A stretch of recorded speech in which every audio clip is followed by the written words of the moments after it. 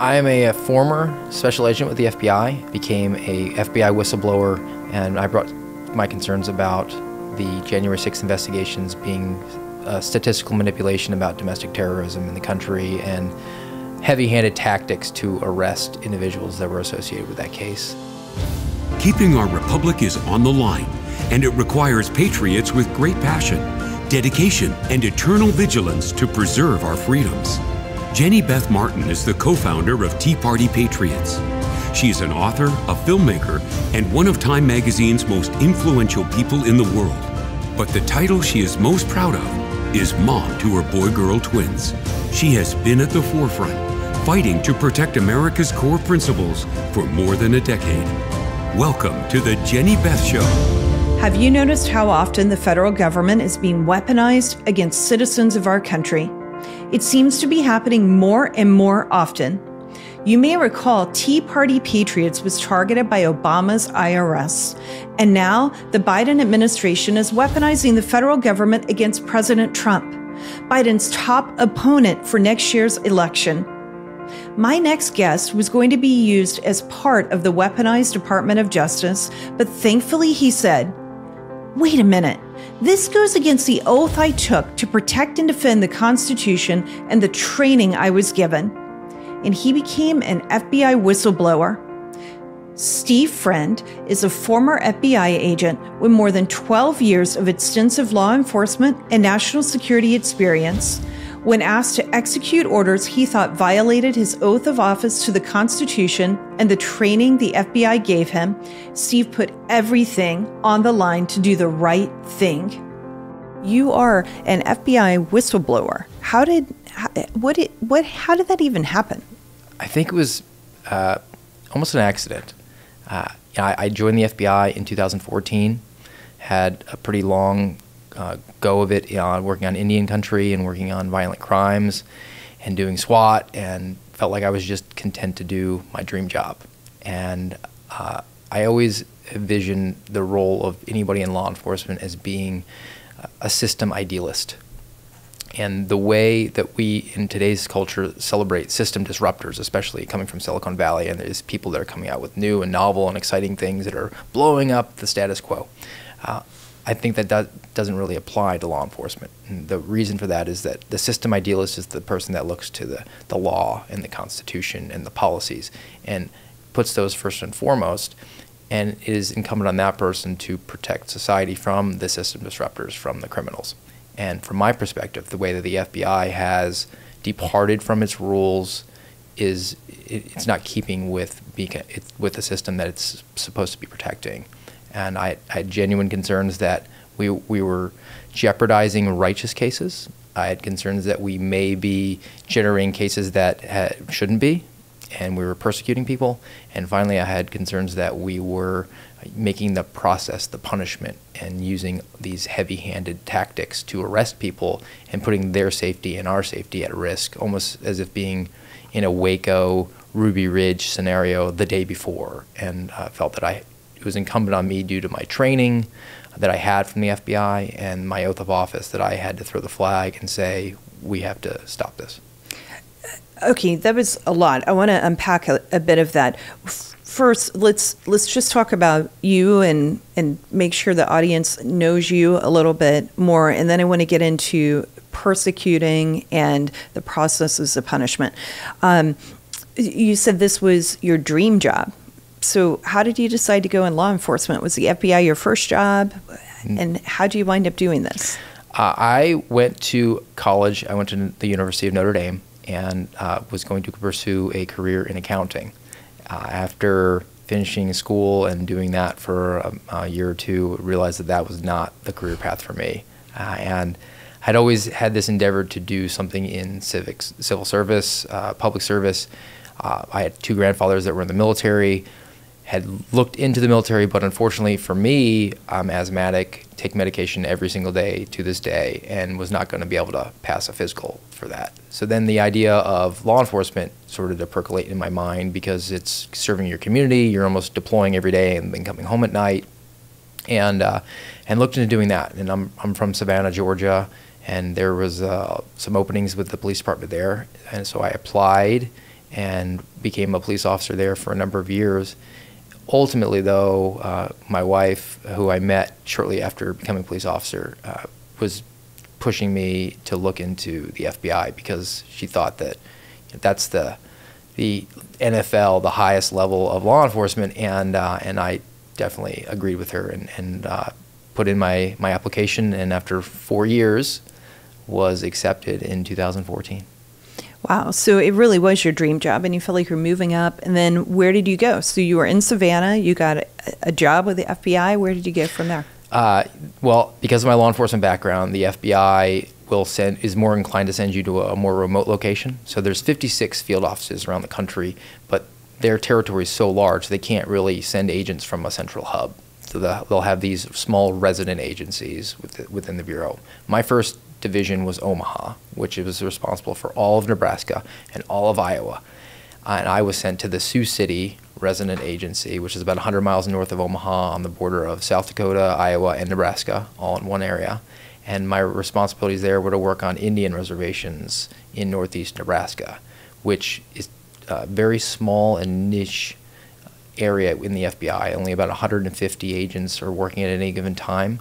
The caseload is voluminous. I'd carry about 40 to 50 cases active at any given time. But it also gives you the opportunity to really impact these small, underserved communities and address a violent crime that is all too common there. And it was a great experience. I really enjoyed it.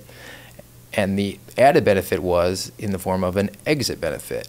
Because it's so hard to fill those roles, the FBI gives the people who do that an incentive. And if you do that for a certain length of time, you're able to pick your next transfer and make it an automatic transfer, which we took advantage of in 2021. Having come from Savannah, Georgia, we wanted to get closer to family and took the transfer to Daytona Beach in June 2021. Okay, so and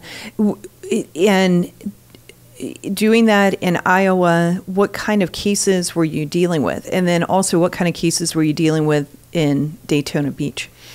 Well, the Indian country crimes are all violent crimes and major offenses. So you're talking murder, sexual assault, child molestation, aggravated assault, the type of crimes that just a general violent crimes detective would work. And because of the odd jurisdiction, the way that our federal code book works, those fall to the FBI to investigate. And it's this really bizarre situation where a non-Native American can commit a crime and the tribal police cannot arrest or prosecute that individual, so the FBI has to. Or a Native American commits a crime, but the tribal court system can only charge him with a misdemeanor. And so I've seen in my time records where an individual committed a rape and got 40-day jail sentence out of it from the tribal court. And that's why the FBI comes in, and it's such a great assistance to these communities. And it's also got these weird quirks where there's no double jeopardy because they're technically a sovereign country, so they can be charged tribally and federally at the same time. But really, what always comes down to is this great liaison relationship that you have with the tribal police or the local law enforcement. And that was always what I felt like was the prime directive of my job in the FBI, was to make their lives better, having been in their position. And after 7 years there, I worked about 200 cases, 150 arrests, 5 years on SWAT, was taking a totally different tact of things, and Daytona Beach had an opening for a child pornography and human trafficking investigator, which, funny enough, is one of the step cousins to Indian country in the FBI. And it's because you have to liaison really well with locals.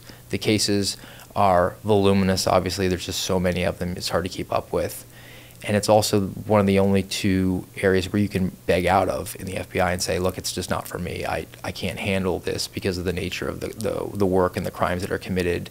That sort of grace is afforded to anybody who is in that area. But I think that it's a righteous work, and took that transfer, and I already started to develop some cases once I arrived in Daytona within the first few months, and had gotten some arrests. And then the news came that I was going to be voluntold to work on domestic terrorism as opposed to child pornography in late September of 2021 when the fiscal year was rolling into October 1. And what was that domestic terrorism that you were told you would be working on, voluntarily told? Well, in my office, we had a JTTF, a Joint Terrorism Task Force. It was, before I joined, 1 agent and 2 task force officers. And they were supposed to be investigating international terrorism and domestic terrorism threats. Once I got thrown in, I was supposed to be the domestic terrorism guy. And it was pretty apparent that the only thing that we had on the books, for the most part, were January 6 investigations that had already been worked and investigated by our office and were sort of sitting dormant.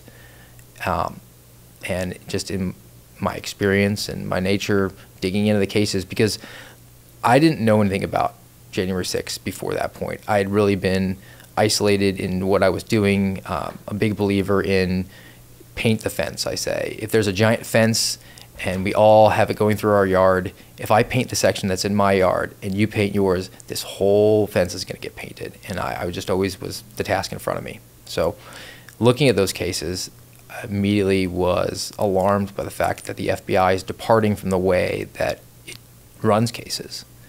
And from my perspective, having not even knowing the details of the cases, if they're legitimate, righteous prosecutions, could jeopardize our ability to win at trial. And became more educated then to find out why, what was the rationale for the decisions that the FBI has made and how it is managing these cases that is such a great departure. And that's really what was the kernel of why I decided to come forward with my concerns from that front with my managers. Okay, and I want to get into those details. Let me just get this straight. They took you off of child porn to work on J6. Did they take anyone else off of child porn to work on J6? And you were on child porn and human trafficking. What about taking people off human trafficking to work on J6? No, it was just me in my office who was the only agent. My office only had about 8 people, and when I came in and took that role on, I basically said, give me any child porn cases, I'll take them from you, from anybody who had them, because nobody was really doing backflips to work child porn cases. There was a squad of agents that was in Jacksonville, and they were broken down at the end of the fiscal year and reassigned to other priorities. And that's not to say that there aren't other priorities that the FBI should handle. The problem is, and this is tied to the integrated program management quota system that the FBI has for creating its metrics for performance, that it then says we're really successful for the year and what we're doing. And that is what dictates the number of cases that it's supposed to open and the number of arrests that it's supposed to get for the year and all violations across the board. The specific tools that it has to use, and those are all tied to the budget that the FBI has, and then they're also tied to bonus compensation for senior executives in each of the field offices in the FBI. So you're talking about special agent in charge getting somewhere in the area of $30,000 to $50,000 because his or her subordinates got the proper number of arrests and opened a certain number of cases that headquarters said you need to open and arrest. The bonus people, based on the arbitrary number of cases that the FBI headquarters determines needs to be open in any given year, whether crimes are happening or not. Just they decide this is the number you're supposed to open, and then they bonus people if they hit that number? Yes, they do. And it's a system that's been 10 years in running going on. It's very McKinsey drafted consulting firm where they're going to rank themselves as gold or green or red. And it creates this perverse incentive structure because human nature is to work smarter and not harder. And January 6th is the most egregious example of this, but just to take it away from that, you have a case where there's, say, 4 bad guys that are working together, and they're a small terrorist cell. Well, why would I open one case with 4 bad guys? I should open 4 cases with 1 bad guy. And now we have 4 cases instead of 1. And those are the types of number games that go on for the FBI, and it creates a false statistical narrative that justifies an ever-growing budget that we see at the FBI. They get more and more money sent to them every year, and it creates a false illusion for the public at large, where there's now this misrepresentation of the actual threat that Americans face every single day, and it's almost entirely derived from this IPM structure. And it's completely turned law enforcement motivations on its head, where the police exist in your town to bring crime down. The FBI exists to bring the crime numbers up. It makes sense to have metrics and to determine the number of outputs that you create. If you're in a factory and you're creating widgets, but you're dealing with actually the law and human beings and their natural rights that are supposed to be protected from the government. And it seems like the government, with this system, whether I'll give whoever created it the benefit of the doubt, they probably thought they could take the rules that they apply to management of for-profit businesses and apply it to law enforcement, and it would somehow, they could fit the square peg into a round hole. But it doesn't work that way. No, it doesn't work that way. And I, again, give them the benefit of the doubt. You don't want people sitting on their hands all day and just as a government employee doing nothing. I Definitely understand not. that. But here's another thing, too, that kind of gets lost in the shuffle. It's not just we have to create a certain number of cases. It's we have to do it in a certain length of time. Now, if you've hit your numbers, now it's time to sandbag. I've had situations where I had a case where there were a number of subjects that were going to be indicted for a crime and was told, well, we already hit our numbers for this year. So delay indicting those people until next fiscal year rolls over so we can apply that to next year, because we don't want our numbers to go so high this year that we have to then meet those numbers next year, and then we can really hit the ground running as soon as the calendar flips over. Now you have allowed criminals to walk free for a number of months to commit fraud and force against innocent people so that we could play a numbers game. It's just, it's a little bit mind-boggling. And then they get paid to do this. Like, they get bonuses to do this, $30,000 to $50,000 a year in bonuses.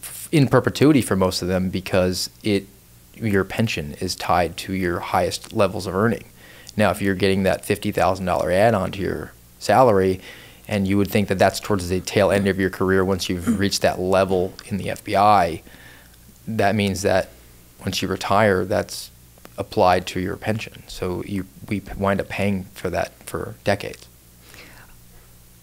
Now, you said that in an example, you could have 4 cases with one bad guy rather than one case with 4 bad guys. So I guess if there were 4 people, you could wind up with 16 open cases, 4 for each bad guy, potentially, in that example. No, it would be, so four bad guys, 1 case would be the way you would work it. But as other whistleblowers have come forward with that exact sort of situation, they opened up 4 cases with 1 bad guy.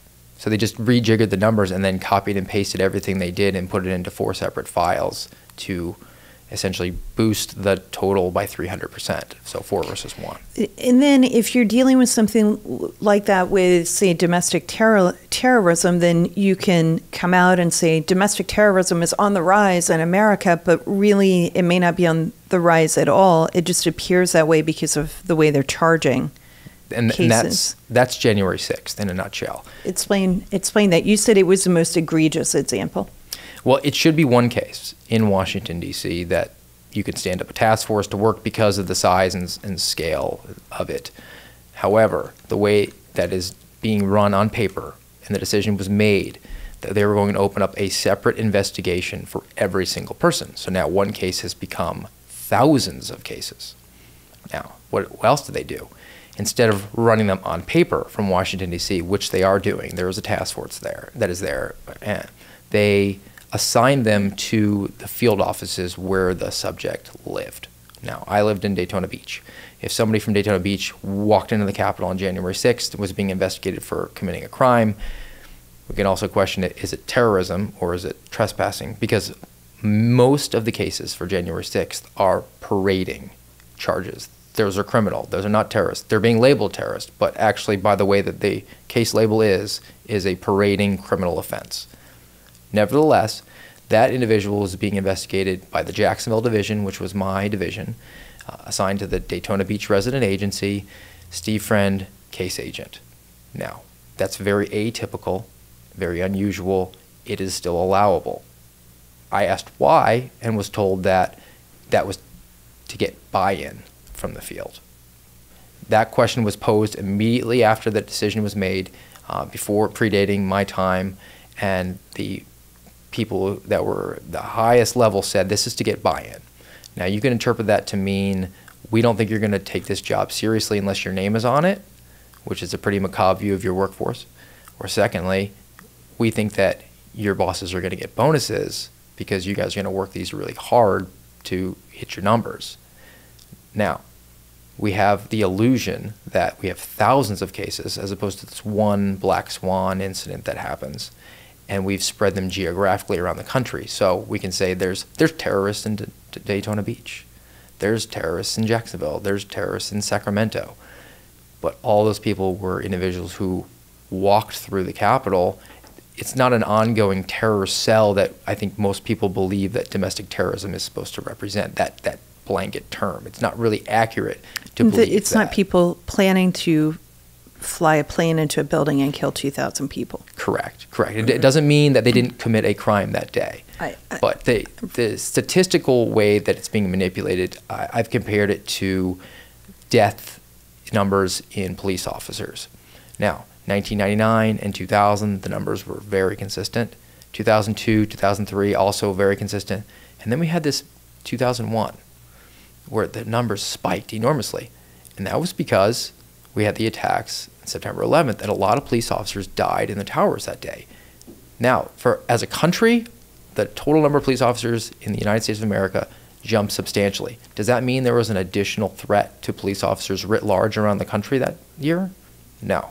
And I think anybody who's worth their salt as a statistician, or anybody who is using these to send a message to the American people as a politician, needs to be honest about that. So January 6th, I think anybody can agree, is unprecedented as it's been labeled.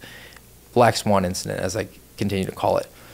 It certainly is not something that's ever happened before, and hopefully never happens again. Mm-hmm. But regardless of that, it's not indicative of a rising threat around the country of a terrorist attack. And now we're back to the integrated program management, which I said has been around for 10 years. There's a reason that domestic terrorism stats have quadrupled in the last 10 years in this country, and it's because of that system. Wow. Now, you mentioned earlier that, and you use the system, and you were talking about it and said this is how you wound up becoming a whistleblower. You saw that you felt like the FBI was persecuting people, and that the process wound up being part of the punishment. And those were things that led you to become a whistleblower. So elaborate on that a bit. There were 3 separate incidents. I really did very little on January 6 cases before we were going to actually arrest these people, because those cases were sitting in Washington, D.C., and they were actually making the decisions on our own cases. So now we're outside of the way that things are supposed to go in the FBI. So these cases sat dormant for over a year. Now, the 2 sort of investigative actions that I was a participant in, one was I was sent to interview an individual that an anonymous tip came in. The task force did a GPS on his phone, and it came up negative. The facial recognition on his driver's license and his social media came up negative. All we had was an anonymous tip that said, we think that this person was at the Capitol participating in violence against police officers.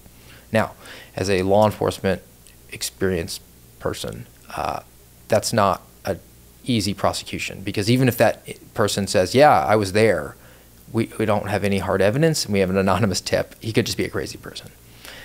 It nevertheless was told, you have to go talk to him, otherwise Washington, D.C. will continue to hammer you that you need to go. And I went, knocked on his door, and was very direct because I didn't want to waste his time. And I said, yeah, I'm with the FBI, we're investigating January 6th, were you there? And he said, no, that was the day of my son's funeral. Wow. And that is arguably the most difficult day of that gentleman's life. no parent should outlive their child, obviously.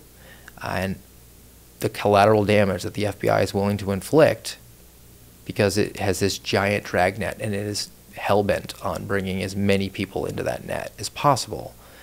That was that experience that I had having that man relive. Secondly, there was another interview, and this was an actual individual who was at the Capitol, had gone to the President Trump's speech, had walked over to the Capitol, had asked for permission from Capitol Police to walk inside, and was granted permission.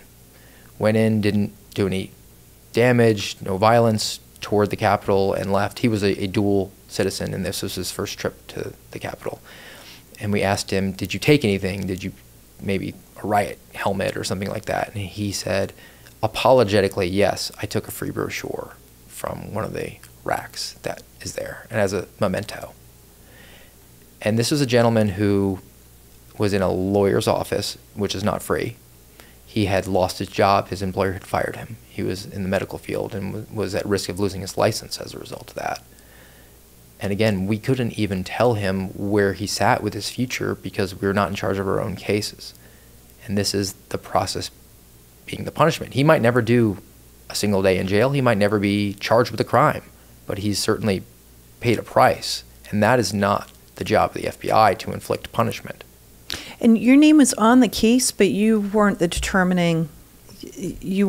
able to determine what happened. You just were basically assigned, go talk to him and let us know. Yes, we were. Is that normally how it works? No. Once your name is on the case as a manager or a participant, you have discretion on how to bring that forward. You have the training. You have the same training as every other agent. We're all professionals. Now, they could have opened that case in Washington, D.C. and sent a request over it, and we call it cutting a lead, and I would have done anything that they wanted done. But they insisted on it had to be my case. Now, I'm a professional. I've been to trial 8 times in my career. That's more than most FBI agents. I've opened up all these cases. I know that there's all these pitfalls that you can run into, and I'm talking about strictly if it's a righteous case that should be brought and charged. If I use the wrong color evidence tape, that is something that a defense attorney will rip me to shreds over. Now, that was one of my concerns that I brought forward. I said, look, I don't care about the success rate in the Washington, D.C. jury pool that is convicting these people. My case that has my name on it will be buttoned up. And I can tell you that we are departing from the rules and we're not saying why in the case. That's a problem to me. That's a due process thing to me. And that was one of my primary concerns that I told my frontline supervisor about when I eventually came forward. And that happened in August of 2022. And it was the first opportunity that my office was going to have to arrest anyone for January 6th. And again, this is a year and a half later. And for a while, I guess self-preservation sat there thinking maybe they won't charge these guys. I have some problems with it, but if they don't charge them, then I'm not going to have to deal with the due process issues. But then the decision came down that they were going to execute some arrest and search warrants for multiple individuals, large-scale arrest operations for people with dozens of agents who were charged with misdemeanors. The one felony subject, he had pledged to be cooperative when he was interviewed a year and a half before, and we were sending SWAT to his house at 6 o'clock in the morning. And I was not on the SWAT team at the time, but I did 5 years on SWAT. I was very experienced with it, and I know that that is an inappropriate use of that tool. Certainly for somebody who says that they will cooperate with you, and now you're going to come 18 months after the fact and bang on his door at 6 o'clock in the morning. I don't care what you're accused of. I was an agent at the time, but if I hear banging on the door at my house at 6 o'clock in the morning, it's going to be an armed encounter because I'm a husband and a father and I have a Second Amendment right. I'm coming to that door with my firearm. I could easily foresee that being the situation here where an individual hears the banging and comes to the door and you can say, oh, we had a loudspeaker on. It doesn't matter. We can call him on the phone. We can call his attorney on the phone, ask him to surrender. We can have the local deputy knock on his door, which I've done. We can use a surveillance team because we've been, quote unquote, watching him for a year and a half, which is, again, back to the messing with the numbers, where these cases sat so dormant that we had to justify having them open, so we would drive by his house on the way home from work and claim we did surveillance. we could use a surveillance team to interdict him on his way to work. We were doing surveillance on a gentleman who we knew where he lived, and we knew what he did, and we knew he wasn't doing anything illegal. And he already said he was willing to come forward and cooperate. Yes. And that's when I said, look, we just had this Netflix series about Waco. Yeah, I watched it. And it's disturbing. You could Monday morning quarterback that all day. And I'm here, and it's Saturday. It's the day before the game, guys. And I'm telling you that we're lucky that nobody's been hurt. Not our people, not the subjects. We should not be doing this. And I brought that concern to my frontline supervisor, thinking not in my mind that I'm going to become a whistleblower. That term is it's bastardized at this point. I just wanted us to change course in how we were doing things. And I even said, I'm not comfortable personally with this. Can you assign me to a different duty that day? We're doing a wiretap on a drug case. I will sit and man the phones that day, which is an awful experience. You sit there for 12 hours on a phone and wait for it to ring. And was told, you're the domestic terrorism agent. You can't get out of this. And this was August 19th. The arrests were going to happen on August 24th. Talked to my frontline supervisor, first name basis, and he said, you got a great reputation. You're going to ruin your career over this. Are you prepared to do that? And that was when I guess my naivete fell away, where I thought, this is my training. I'm doing my job here. I'm not asking to rock the boat that much. I want us to do the right thing. And he said, take the weekend and think about it, because this is going to cause harm to your career. And it was a Friday. Spent the weekend and came in Monday morning, and I said, thought about it and prayed about it, and I'm comfortable with where I stand on my position. It's going to be up to you. And he immediately called the next level up, the supervisor, and I was summoned the following day, so the 23rd, the day before the arrests, to go and talk to two assistant special agents in charge in my division, who are the second in command. And that was Colt Markowski and Sean Ryan. And we had a sit-down meeting where I showed up, and prior to that, I thought, this is probably going to be a bad experience for me going forward. And I think that they're going to try to compel me to commit a crime. I think we're violating people's civil rights. And that's not acceptable to me. And they're also going to use whatever they can to destroy my career.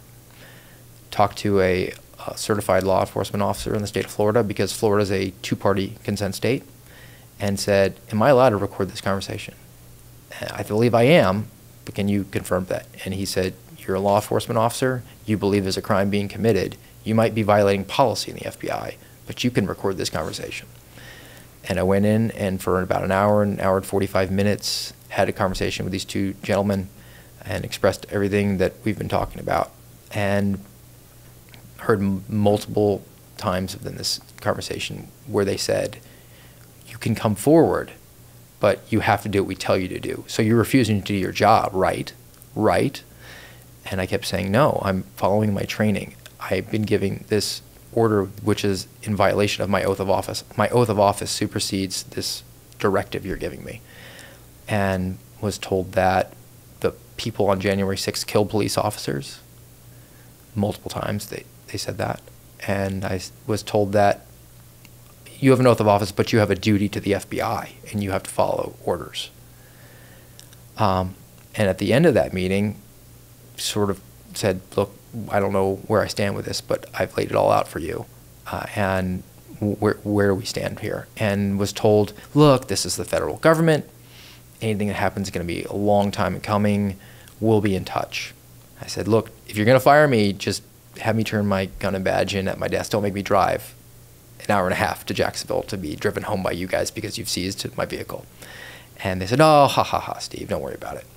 Well, 3 hours later, I got an email from Colt Markowski, and it said, you've refused a direct order. You are to stay home tomorrow, and you are charged with being absent without leave. You're commanded to be AWOL and not to come to work. So I didn't go to work the next day, and went back to work the following day. Now my the special agent in charge, the third level of my chain of command, met with me on September 1st. Again, we talked about all my issues. She told me that I was a conspiracy theorist, that I represented a fringe minority within the FBI, and that I needed to do some soul searching to decide if I wanted to be part of the organization going forward. And at the conclusion of my meeting, she said she'd already referred me to the FBI's inspection division, which is like its internal affairs, and the security division, which assesses your security clearance. And that's when I knew the writing was on the wall, because the FBI has found the hack around whistleblower protection, and that is the security clearance. They can suspend your security clearance for just about anything, not your whistleblowing, but they will find a way to do it. And once your security clearance is suspended, you're suspended.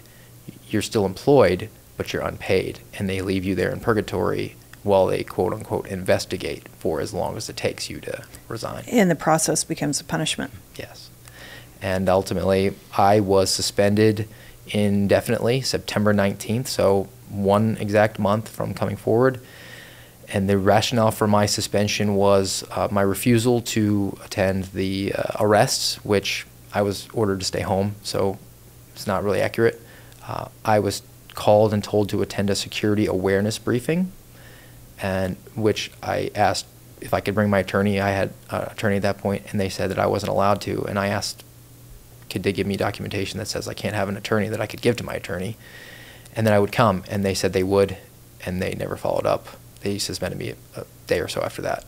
And then the third reason was, and I'll plead guilty, I improperly accessed the employee handbook. You improper. How is that improper to access the employee handbook? Isn't that available to all employees to look at? Yes, it's an unclassified document that's housed in a classified system. And my attorney... The employee handbook is held in a classified system? Yeah, which you would think might be a compromise system once you go in there to check out what the rules are for taking paternity leave or something like that. Wow. But I accessed the handbook and used a jump drive that they said was an unclassified jump drive on a classified system, which was a violation of policy, which it was, and I would ordinarily expect to get an email that says, don't do that again, Steve. But it was a blank jump drive that the FBI gave me to investigate child pornography, so I assumed that it was safe to use. And why in the world isn't the employee handbook available otherwise? Why does it need to be in a classified server? Are all government documents on a classified server? That's a large problem. I can only speak to the FBI. Yeah. That all of these administrative, human resources, assets, all this paperwork is housed on a classified system. And you have to be in an FBI space in order to access it, and there's all these restrictions attached to it. Even to enter your timesheet is on a classified system in the FBI. So every 2 weeks when you send that in, you're essentially compromising the system to document the hours of work that you perform. What if you're an employee who doesn't, are there people who don't have classified clearance working there? No, everybody has the ability to access that. We call it the red side, the classified system. You know, it might not be the top secret, but you have to go into a SCIF to access. But that's back to the security clearance. You have to have a security clearance to work in the FBI. Okay. So they have the document on a classified server, and they use this, you looking at an unclassified document, as one of the reasons to suspend you. Yes, and those are the 3 reasons. They walked me out and gave me a packet and said, you can apply for outside employment while this process plays out. And at that point is when that was the first sort of step in the long train of abuses started to happen, where you would think it would be the end, but within a matter of weeks, my wife mysteriously lost her job from an industry that's pretty regulated and has a lot of connection to federal government. Her Facebook account was completely suspended, permanently suspended for violating community standards after she sent a private message to somebody that said that she was my wife. She sent a message to a woman from Moms for Liberty and said that I'm Steve Friend's wife. Can you share his message? Somebody at the FBI gave my medical information to a journalist at the New York Times, and then also told them that I was under investigation for shooting a firearm in my backyard. Was that true? No. Okay. Your medical records? Yes, they told the New York Times that I was unvaccinated against coronavirus, which is true, but they shouldn't be disclosing that to a journalist. Beyond that, I requested copies of my training documents. I was looking into doing some sort of private investigator work or maybe law enforcement in Florida. I need those. They refused to give them to me at first, which is by the Privacy Act. They have to give them to me. They said I had to FOIA my own records, but I was told if I put a FOIA request in that those were law enforcement sensitive documents that they couldn't give me. When they eventually did give me some of them and I submitted them to the state of Florida, the state did its due diligence and contacted the FBI and said, are these authentic? And they said, we can't confirm or deny those papers. So they made them essentially useless. The security division had me participate in a compelled interview with them to assess my security clearance. I was allowed to have an attorney, and he was not permitted to give me any guidance in the interview. And during that time, they accused me of committing a felony of the two-party consent violation in Florida. They accused me of inciting violence because I wrote a column, which Cheryl Atkinson published on her website, where I said that this was a rhetorical call to arms for my fellow civil servants to uphold their oath of office. And they said that that turn of phrase was an incitement to violence. A rhetorical call to arms is an incitement of violence. And finally, I put in multiple requests for outside employment and was denied. I was told that it would take about 30 to 60 days, maybe up to 90 to make a determination. And it was one business day, and that was rejected. Wow. At which point did you realize you were a whistleblower, or that you were going to have to become a whistleblower? So what I've come to learn is I almost unintentionally fell into becoming a whistleblower. Going to your supervisor in your chain of command with a reasonable concern is a whistleblowing activity that is protected. Okay. Now, I did it out of just trying to do the right thing. So when you said, I don't think we should be going in there with a SWAT team, that inadvertently moved you into whistleblower status. And I made it more formal after the fact. After my suspension, my attorneys, who are whistleblower attorneys, had me draft an actual written disclosure that I submitted to the Inspector General, the Office of Special Counsel, to the House Judiciary, to the Senate Judiciary Committees. So it's gone to multiple receiving parties that are all within the 5 U.S.C. 2303 law that is drafted for whistleblowers. Okay. And so all of these things happen to you. You're employed now, right? I resigned on February 15th, the morning of my deposition for the Weaponization Select Subcommittee. My attorneys said at that point that they were actually concerned the FBI would contrive a way to charge me with a crime. If I accepted a position I was offered, and without resigning in the FBI, that they would maybe try to contrive something, which is also what they try to do in the security division, where they asked me about my audio recording, and it was very clear to me that they wanted to get me in a lying to lacking candor with a federal agent felony, where I would say no, and then they would come to my house with a search warrant, an arrest warrant, or something to that effect. But when I answered honestly, yes, I had, they really didn't have very much other than to say, well, that's a violation of policy. But yeah, I resigned that morning and took a fellowship with the Center for Renewing America, advising on domestic intelligence and security services. So you were without employment for about 4.5 months? 150 days. And your wife also lost her job during that time? Yes. So that had to be very tough for you. How were you feeling? What were you guys thinking during that time? You know, we had a little bit of a runway lead into that because of the vaccine mandate that came from President Biden, Executive Order 14043. I remember it. And we made the decision that I wasn't going to get vaccinated. None of my family members were. Which is a good decision to make. Yes. I like very much not have blood clots. Yeah.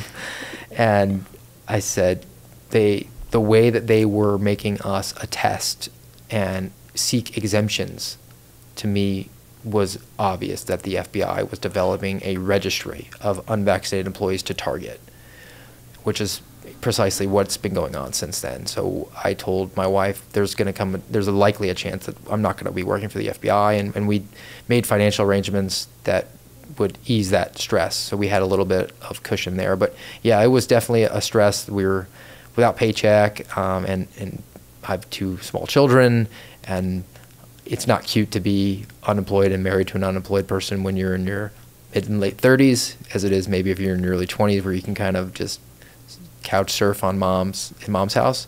But we knew we did the right thing, and we had a little bit of outreach that was financial, that was great. That the Kash Patel charity reached out and gave me a $5,000 donation around Christmas time. That's good. And that was one of the things that was brought up during the committee hearing, that I had been bought and paid for by Kash Patel, Donald Trump lieutenant. I've never met Kash. It was charity. It was charity. I have been in that situation for much less glamorous reasons at Christmas time, and friends stepped up to make sure I was able to give my kids Christmas and to buy food. If you think that I gave up a very lucrative dream career in the hopes that somebody who I've never met several months later would give me an amount of money that does not equal 1 month's pay from that organization, I think you're fooling yourself. And I was certainly, I'm blessed to live in a country where people are charitable, like Kash's organization is. But as a man who promised his wife at the altar to always take care of her, that's a tough pill to swallow. Yeah. But we made it through, and I was able to gain employment with Center for Renewing America, and my wife actually recently started doing similar work with another company. So we're back on our feet, and certainly better off than other people, I think, who have traditionally and historically, whistleblowers have just been crushed by the federal government. It's hard to fight the federal government, whether you're a whistleblower or unjustly persecuted or targeted by the IRS. It costs enormous amounts of money to fight them. And they know it. And that's really where their strength is. In my sort of response to them in the last 9 or 10 months, I kind of feel like a mosquito where I'm flying around this giant animal that can just swat me away. They're not very good at swatting away. They're like the big stack at the poker table. They just have a lot of money, and they can just push in and push out all the players. They're not really good at poker. And I've sort of joked that I'm a mosquito, and they keep smacking themselves in the face as I fly around them. And they can't seem, they're not nimble enough. They can't seem to catch on to what's the points I'm making. And the points that I'm making are that the organization is completely broken, and these are very obvious to large swaths of the American people. But the people that continue to exist within that ecosystem are either wholly bought into the woke, weaponized FBI as it's presently constituted, or they're willfully ignorant to it, or they're beholden to a paycheck, or they're saying, I'm just following orders. Wow, Steve, that's pretty amazing. You just said you think the FBI, the employees are woke and weaponized. We hear that online all the time, but it's something we haven't really quite covered yet. And along with just going along or being ignorant. So I think we need to elaborate on that more and talk about the solutions that you have. I think this is a good spot to end for this episode, and then we can resume in another episode with you, Steve Friend, on The Jenny Beth Show. The Jenny Beth Show is hosted by Jenny Beth Martin, produced by Kevin Mooneyhan, and directed by Luke Livingston. The Jenny Beth Show is a production of Tea Party Patriots Action. For more information, visit teapartypatriots.org. If you like this episode, let me know by hitting the like button or leaving a comment or a 5-star review. And if you want to be the first to know every time we drop a new episode, be sure to subscribe and turn on notifications on whichever platform you're listening to. If you do these simple things, it will help the podcast grow, and I appreciate it very much.